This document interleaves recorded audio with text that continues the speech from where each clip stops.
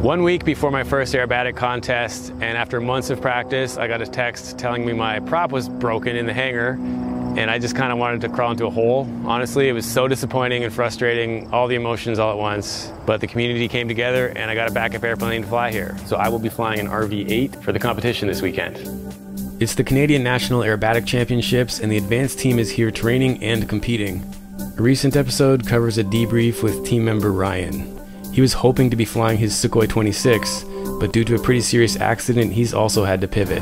So it turned out we're both in kind of a similar situation, both flying backup airplanes. Yep. Due to prop strikes. Exactly. Yours is a lot worse than mine. Yes, definitely. But the funny thing is the result fundamentally is the same. I had to fully ground my airplane, potentially looking at an engine teardown, even for a tiny prop strike. Yeah. In the certified world, I don't remember how the language exactly is written, but if a prop requires repair, period, it's like engine teardown. Yeah. And that can cost over $30,000, so I've got some hard decisions to make, but in the meantime, I'm gonna make some lemonade out of these lemons in the RV-8.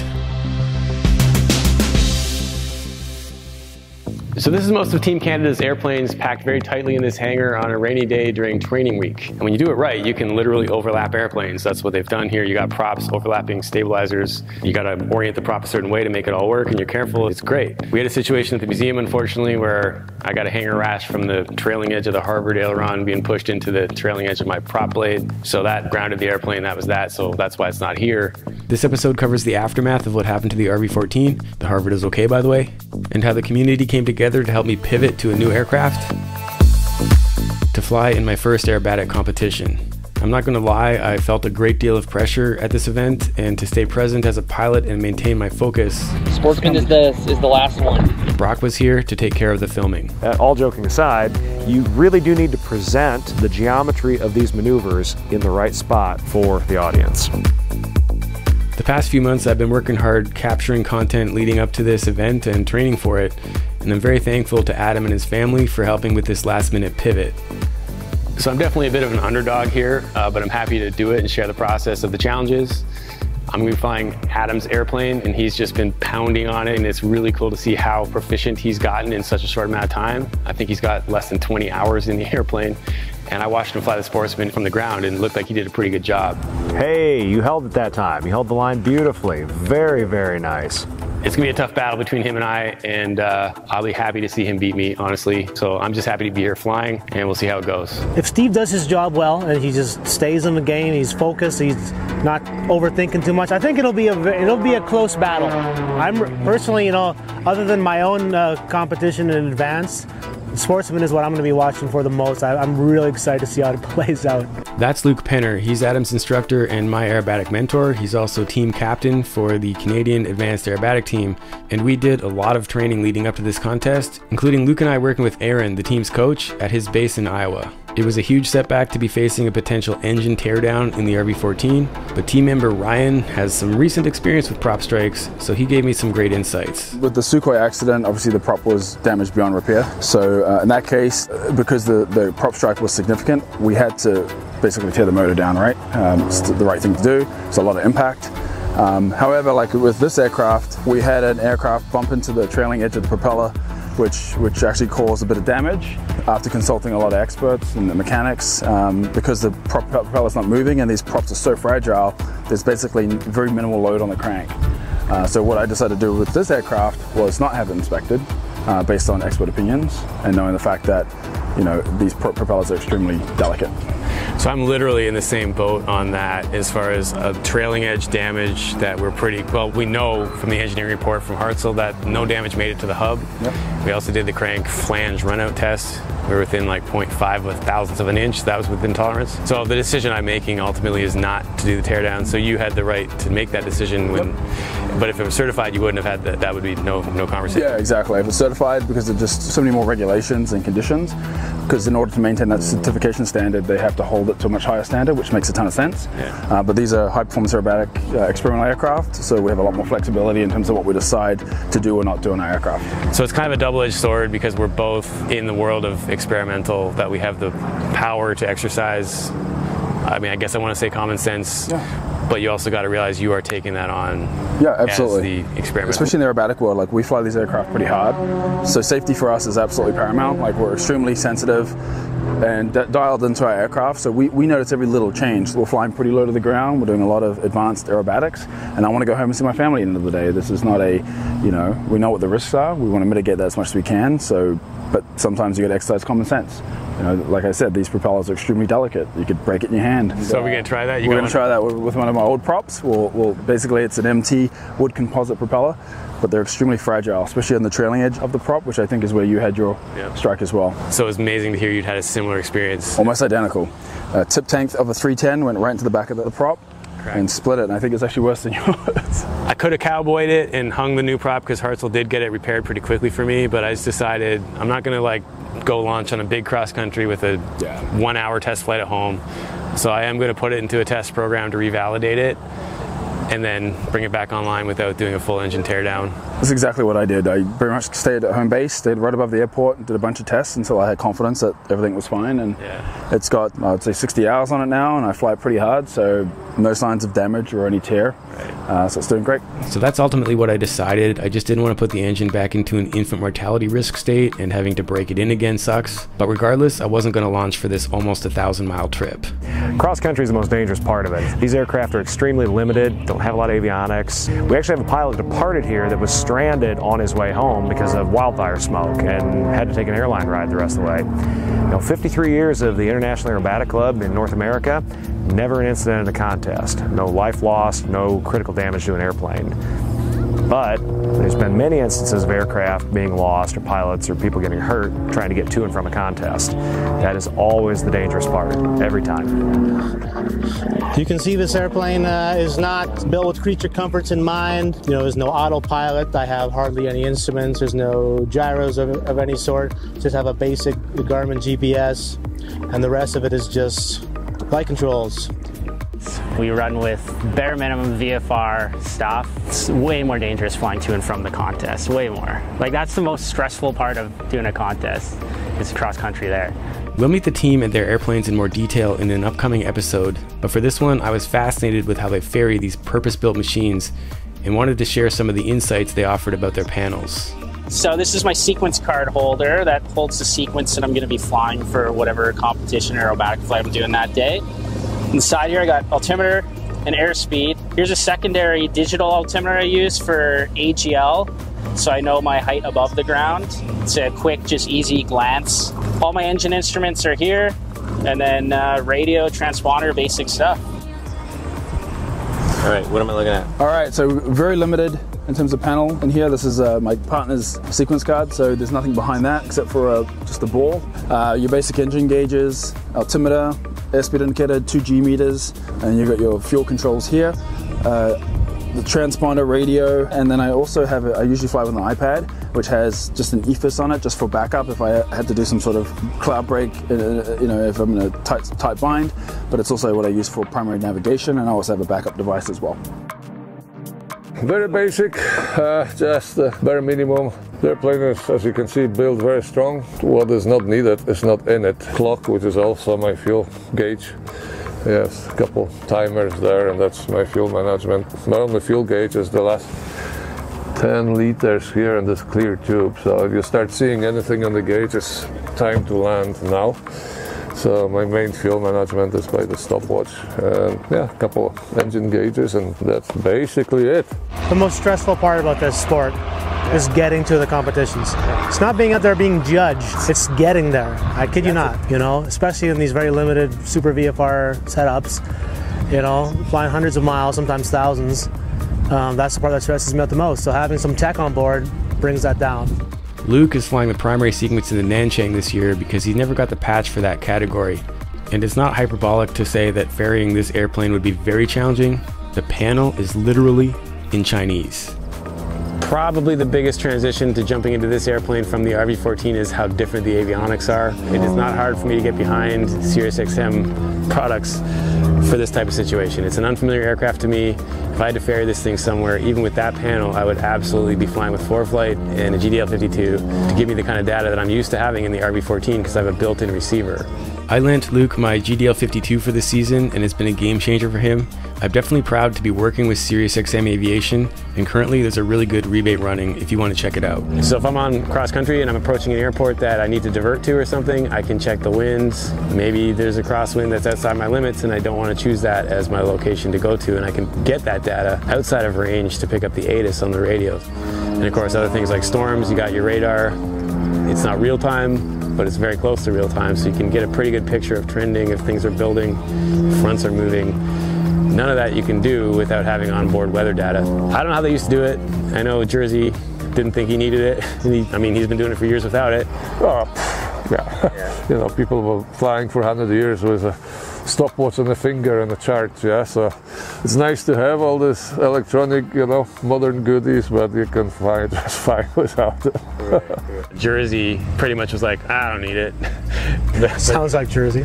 But I mean, he takes that thing fair distances, and I was looking at the panel in that. Yeah, he flew almost 800 nautical miles here. So would you want to ferry that Sukhoi without it? No, I really would not. I would want an iPad. I'd want some weather hookup. So, yeah, absolutely. Like especially in Canada, like when we have less diversion airports than they do down south. You know, larger gaps between airports. So having that situational awareness, knowing ahead what's going on in one of these more limited airplanes is hugely beneficial. Conditions were challenging for the days leading up to the contest, but I did get a solid practice flight in with Coach Aaron, working from the ground to help me dial things in. Steinbeck North traffic, Tango November Bravo, back taxi 33, immediate departure to loiter for the box, Steinbeck North.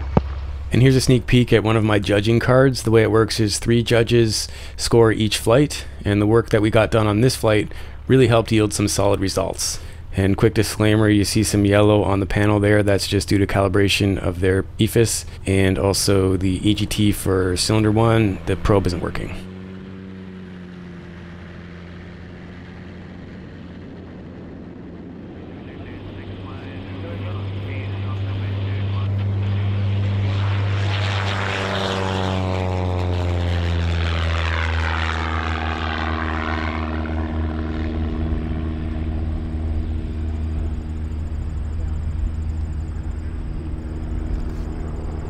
Steinbeck North traffic, yellow, or correction, is the RV8 climbing for the box. Am I good to switch to box frequency, over? Hey Steve, yeah, you can switch over. Aaron's just taking a little break. He'll be here in 30 seconds. Roger, switching over. All right, Steve, Aaron's back with you. I'll be ready when you are. Gotcha, just 500 to go for the climb, and I'll be on base in a second. Okay, I'm getting the microphones ready. Good if I listen in on this one? Please do. Yeah, this is Sportsman, so there might be a few things in here that apply to me. Have a seat. Oh no. No. You really should sit at one of these seats and watch from this perspective. You really should. Okay. Get to see your plane flying the sequence. Also, this will give you an idea. Yes, exactly what your airplane looks like. Great point, Neil. Yeah, just trying to reposition the best strategy here. So I want to be almost at the edge of the box on base and dive right in, aiming towards center. Correct. Just outside of center, and drop in from there. That would work. Okay, setting up on base now. So this is my first time flying in a well-marked box. You can barely see those markers with the GoPros, but the naked eye could see them really well, even at altitude, which was pretty cool. Apparently these corner ones are quite easy to set up, but this center marker out in the middle of a cornfield, that was a bit of an adventure for a team of volunteers to get done. Brock borrowed a big pair of boots and joined the team to film it. Which direction are we doing first? Following the runway, so 3-3. Have fun getting video in here. Great. No flights are conducted while the markers are being set up, other than a drone that's helping with placement. A little bit to the right. Stop. Okay, like 2 steps towards the north. Everyone, 2 steps towards the north. Looking good. There we go. Yep. Half a step more. All right, how is it looking now we did that? It looks good on the drone.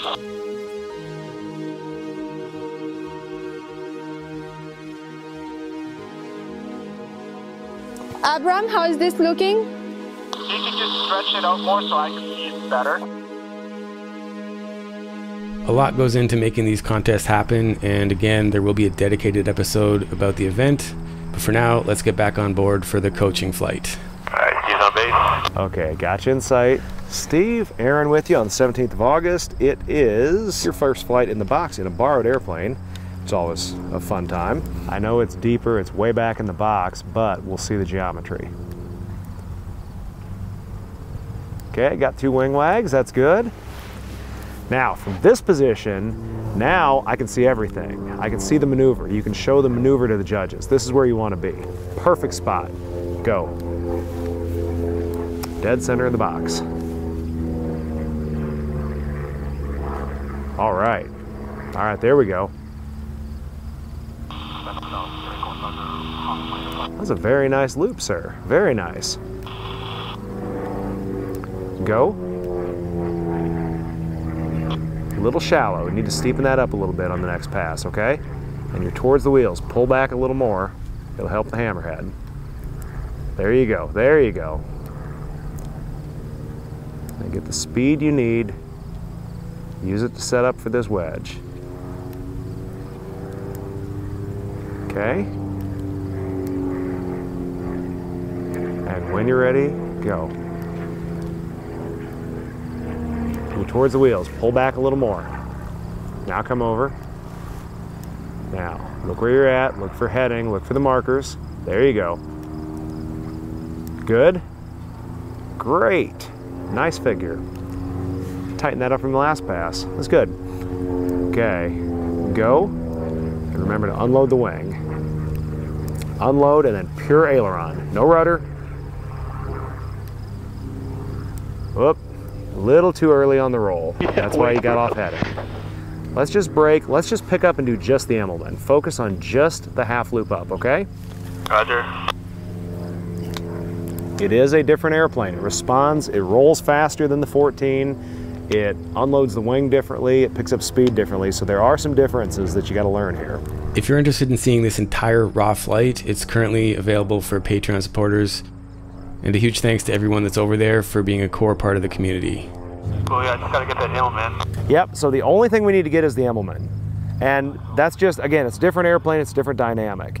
You had the essence of it there. Come back in, let's do the Immelman 1 or 2 times. That's all we need to do, okay? Well, let's not overtax you on this. Roger. And he'll still get an official contest practice tomorrow, as will you, so, yeah. You know.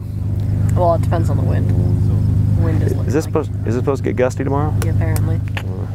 I haven't looked ahead. According to TAF, it's unlikely that we'll be able to go. Oh, shoot, yeah. Man, to topple the gyro on the dynon there. Oh, did you? Pardon? He says it tumbled the gyro on the dynon. Yeah, I can do that sometimes. Yep, yeah. yep. Yeah. Did we just shoot a commercial for Garmin? May have. I had to throw that out there. I had to. I have Dynon EFIS in my glass air. My dad has Garmin Stack in his aircraft, and there are differences. Not bad. I love my Dynon, but both companies are innovating a lot of cool stuff. I love the RB14, but I gotta admit the roll rate was just so much easier to achieve and much less effort required in the RV8. That combination worked. Nice job, Steve. Thank you. You've been up there hammering at this thing for quite a bit, almost 16 minutes. I think we should call her a break. 22.7, come on down, okay? Down, thanks. All right, nice work. Thank you, appreciate the help. With Steve still up in the air and he's nowhere near, give me the straight skinny on how he's doing. So, what do you think? So for having, I know, insider information. Yeah, this is his competitor. I know. So honestly, for switching airplanes, he's doing remarkably well, because I know they're both Vans aircraft, but from going for the 14 and what we trained in Iowa to the RV8, which we're training here, it is a drastically different thing. I mean, the 14, you fly left-handed, this one you fly right-handed. That alone is a big factor. Secondly, the seating position, he's not offset left, he's center line, so the feel on everything is different. So I'm really proud of how he's adapting. So yeah, I gotta hand it to him. Is it perfect? No, but that was a huge stride in one flight. That was great. So very happy. I definitely see why you want me like far to the back of the box. Exactly. Because it was way easier to see, even when he was just like a little farther that way. It was like... A fundamental difference between this airplane and my airplane is that he's got it set up for pretty legit negative G. He's got flap tubes in the right tank, so that's his inverted acrobatic tank, and he's got full inverted oil system. and he's got ratchet belts. So that lets you really reef yourself in. So it's 2 separate lap belts. I think of Van's aircraft as multi-purpose airplanes, unlike Luke's. This is a single-seat Extra 330 SC, German-built airplane, purpose-built for competition aerobatics. In fact, that's what the C in SC stands for, competition. This airplane only has one purpose to exist, and that is to fly high-performance, high-level aerobatics. So this is a hooker harness ratchet seatbelt system, and then it has dual ratchets. This is pretty common on aerobatic airplanes of this level. Because when we're pushing, you can see from my last flight here, this is a G meter. So this one pegs out maximum of -5. So I went past that. And then on the positive scale, just over 9 positive Gs. So when I'm pushing all those negative Gs, this whole belt apparatus, the metal components, the gears, can press hard into my, into my body. So I have these gels in here just to really give me a bit more comfort. In addition to that, I have these yoga pads that I stick here just to give me a little more comfort, because it does hurt quite a lot if you don't have this. So it's a lot of hardware to live with in the airplane, and I made the decision I didn't want them. It's how much am I really going to do hard negative G? I'm going to fly the airplane IFR cross country with passengers a lot more often, and that's a lot of hardware to always be permanently attached to the airplane beside your hip. So I made the calculated decision to not have ratchet belts, which therefore meant I'm not going to be doing sustained negative G. But I do want the inverted oil system, or the half Raven at least, so I can do some of these types of figures where I'm 0, -1/2 briefly. My belts will do a good enough job just tightening them up. And if we look at the G meter after Adam flies, we'll see that he typically pulls a whole negative G. This same airplane, same sequence, I'm hanging in there around 0.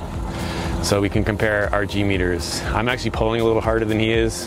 The joke is apparently when you do competition, you pull a G harder than you do at home.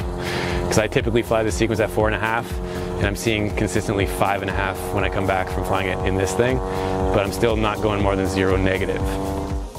So check this out on landing. This airport is right beside a golf course, and watch that golf cart. These guys could not have gotten any closer to the runway, and they kept on driving toward it. My entire time on short final, I was very close to going around. I'm curious if you guys would have gone around or continued this landing.